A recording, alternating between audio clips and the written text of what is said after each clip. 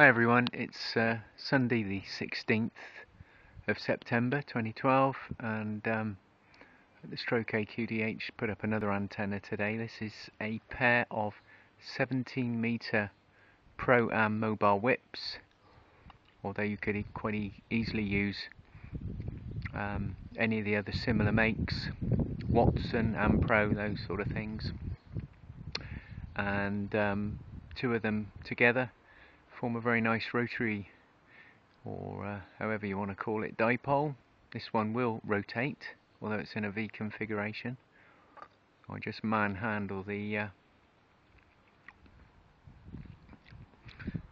pole at the bottom here, which I've got on a drive-on mobile mount. As you can see, there's a couple of heavy stones on there to stop it toppling over, and it's a 2-inch pole all the way up to the antenna, and where it's fed, basically just with 50 ohm coax, no balun or anything, it's into a V piece, so you can screw two 3/8 whips into the V, and then there's an SO239 socket for your coax.